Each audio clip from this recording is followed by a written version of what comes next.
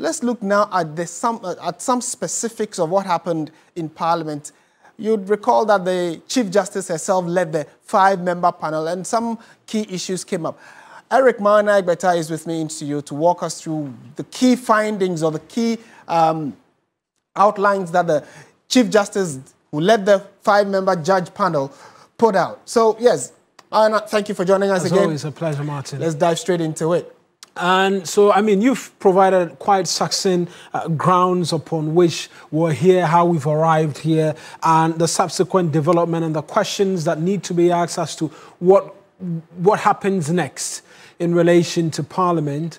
And we got an indication of when possibly the House could be recalled. But back to the basics as to the questions that had been asked of the Supreme Court, matters on jurisdiction and the likes, as to whether or not it was an appropriate forum for Alexander Afenyo-Markin to have proceeded to and not start from the High Court.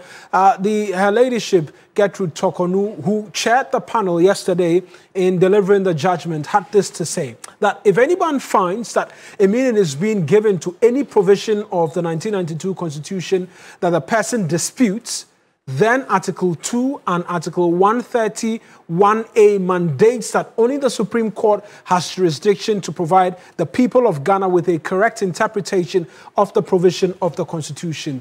Now, she goes on, and so this had to do with the question of jurisdiction, amongst many other things, and whether or not the court's jurisdiction had been properly invoked in seeking interpretation and, amongst many things, seeking the reliefs which were granted in that initial stay order which Alexander Afenyo-Markin sought from the Supreme Court. And so this was the court's position on that matter. Now, let's move on to the big question, which was on the matter of the service, because the Speaker, through his affidavit, made it quite clear, and that became a subject of contention when the Attorney General raised those concerns that those pieces of details as captured in the affidavit, he described as disparaging of the courts, because the Speaker made the case that the Chief Justice was aware of constitutional breaches in serving Parliament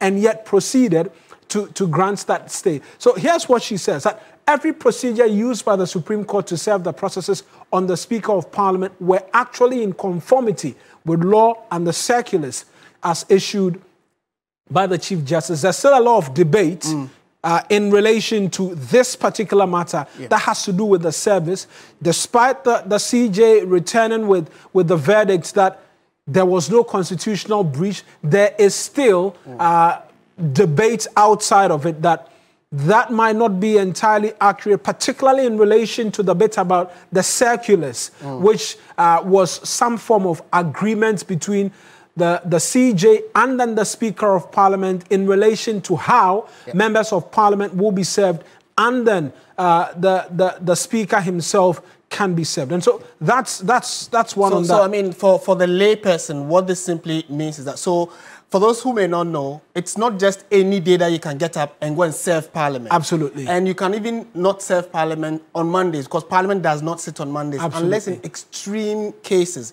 So if you have a writ from whichever court and you go to Parliament on a Monday and you serve it, you have misserved. I don't know if that's the right legal parlance for it. But then, between Tuesday and Thursday, when Parliament usually sits, you can actually serve Parliament through the legal team or the lawyers of Parliament. The legal department. But if you want to serve the Speaker, there are clear provisions of when you can serve the Speaker. So the other contention that the lawyers of Speaker Bagbin raised in court, which you alluded to, was that they think even the process of serving the Speaker, when Afenyo-Markin had a banter with the Speaker said that the service was even thrown to the clerk's desk.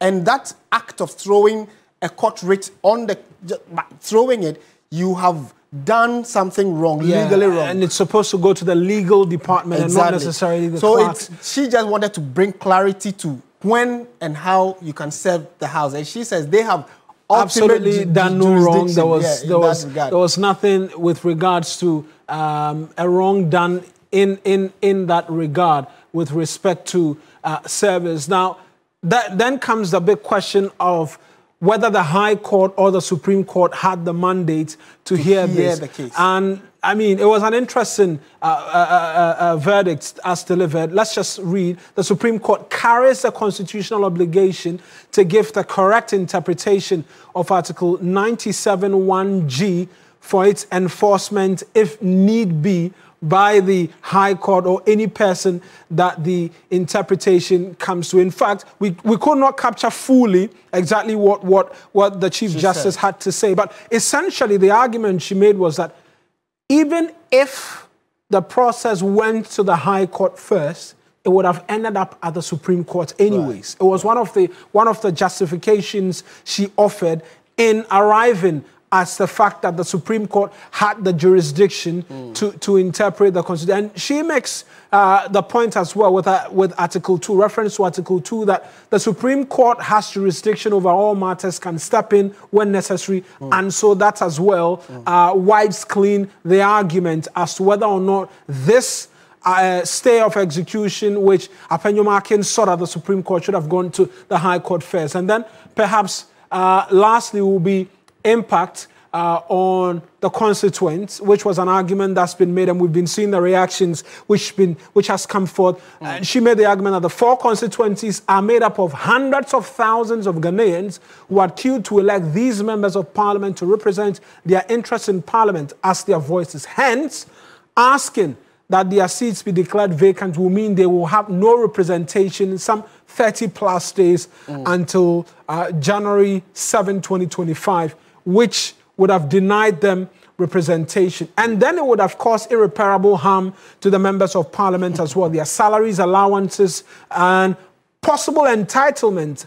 And then alluded to the fact that if they were ministers of state, it will also mean that they could not render services to the state as well, hence the decision to have granted. Even before you go on, so she then references particularly the second one of the deputy speaker of persons parliament out of this 4, which is the second deputy speaker of parliament, saying that declaring his seat vacant, meaning that for between now and when parliament is dissolved in January, early January next year, the role he is supposed to play as second deputy speaker will be up in smoke, because it means it's a crucial role. Someone must be there. He's playing service not just to parliament, but he's playing a role for the republic and their representatives.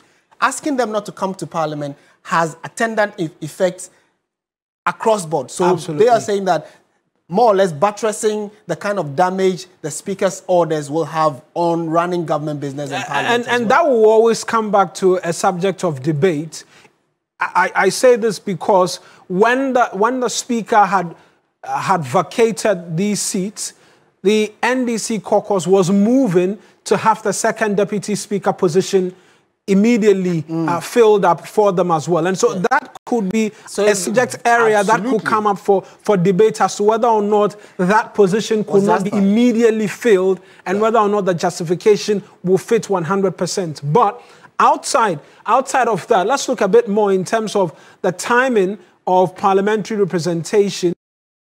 And that's what one of the things we're alluding to, that these Ghanaians would have been left without a voice and representation in parliament from the 18th to January 7, 2025, when the 9th parliament would have been duly constituted in Ghana, which was one of the many things, the lack of representation. And we mentioned that already there's been feedback or reaction to this particular aspect of representation between the 18th and then January 7, people readily bringing in Sal and the fact that they've not had representation in the 8th Parliament at all, Martin. And it's interesting that also the Supreme Court are minded to raise these specific issues where you are conscious of the fact that asking these 4 to leave Parliament it's not just the 4 that have been affected, but their constituents. And she actually even went to use words like hundreds of thousands of people who queued.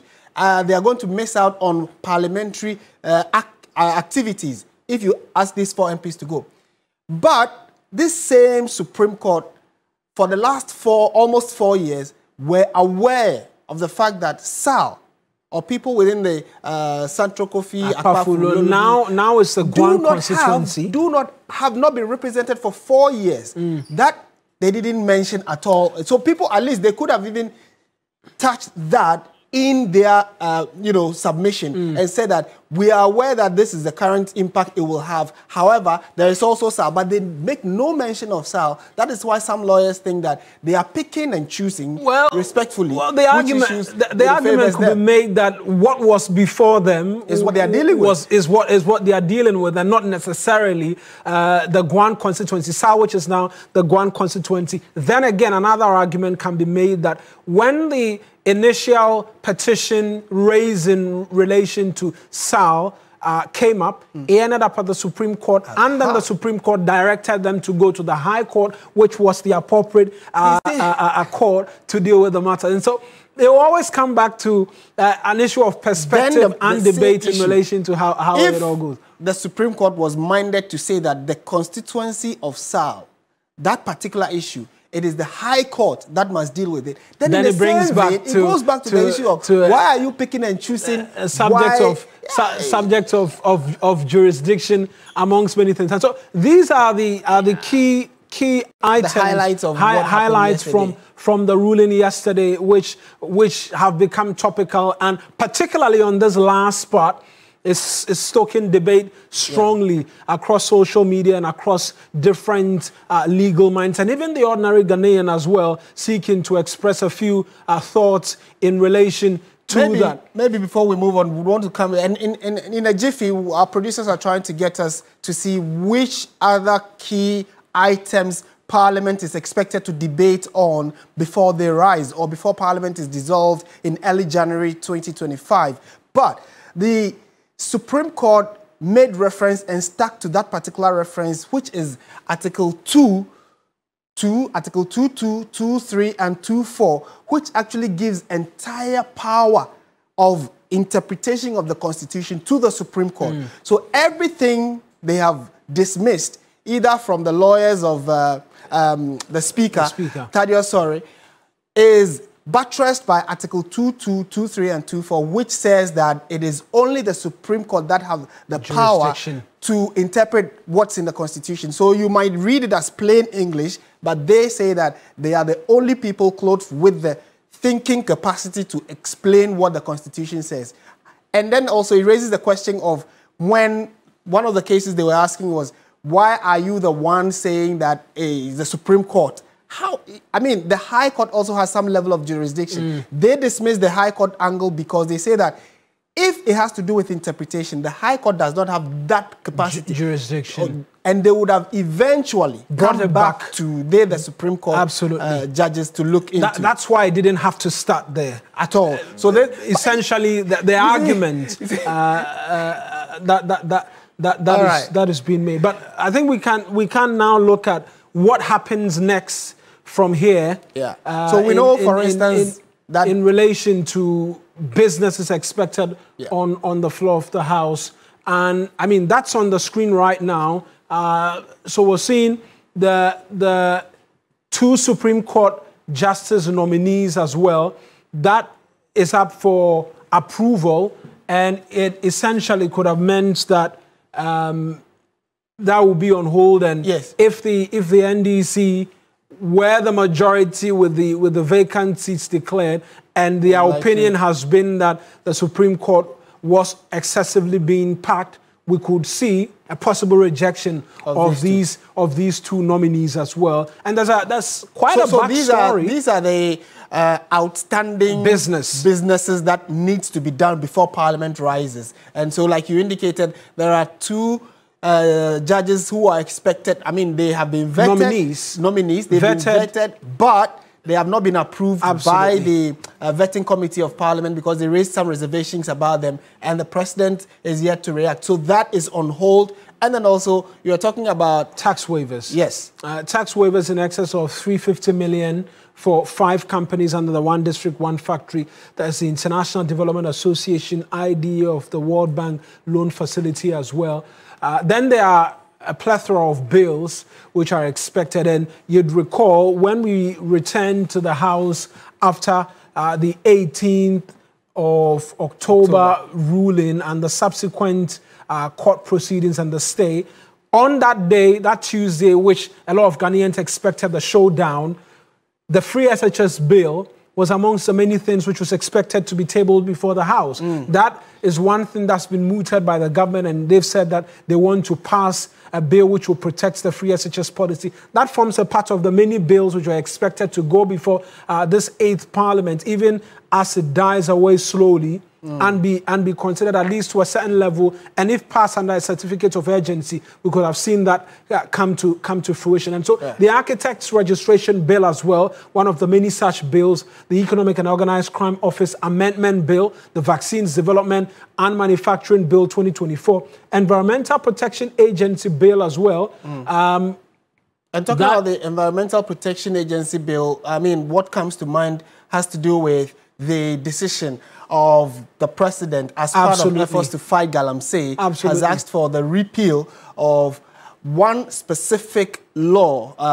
Allowing mining in forest reserves, LI 2462. That is also expected in Parliament to be able to help in the galamsey fight as well. Then we know that this was initially on the cards, merger of the Electricity Company of Ghana and Northern Electricity Distribution, and then the VRA NEDCO merger as well. We know that the Energy Ministry has asked that be put on hold, and so that was one of the many things that was expected to be in Parliament. Then there's the Business Regulatory Reform Commission Bill, the Office of the Administrator of Stool Lands, the University of Local Governance and Development Bill, Interpretation Amendment Bill 2024, amongst many things.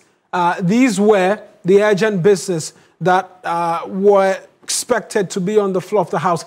And then, most importantly, which has not been captured here, is the mini budget for 2025, which would have taken care of the first quarter of 2025, because come what may, there will be a new government, whether or not an MPP government or an NDC government. That remains a question for the Ghanaian voter come December 7. But per contingency and the fact that spending has to go on, there's a need for that budget to be put before Parliament and approved for salaries and other things to be able to proceed at least in the first quarter of 2025.